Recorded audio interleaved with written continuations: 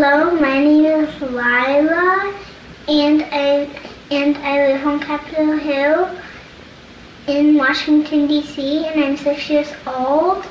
And my question is, I'm wanting to know, is there any aliens in space? One of my favorite questions. So I have not seen any aliens. Some people have said I'm an alien, but I don't think I am.